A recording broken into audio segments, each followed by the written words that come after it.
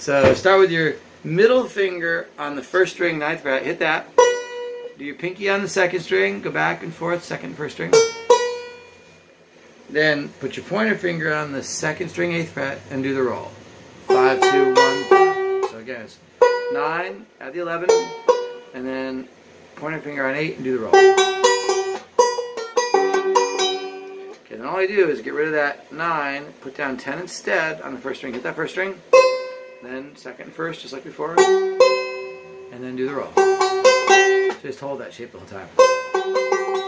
Then you go back to the beginning, 9, add your pinky, hit the 2nd, 1st, then get 8 on the 2nd string with your pointer finger and do the roll. Then we're going to take this shape and move it up 2 frets. So you have 12 on the 1st string and 10 on the 2nd string. Hit the 1st string, and then 2nd, 1st, and then the roll.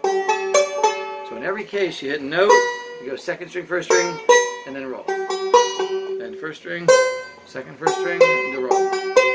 And you get again, 9, cross string, and then roll.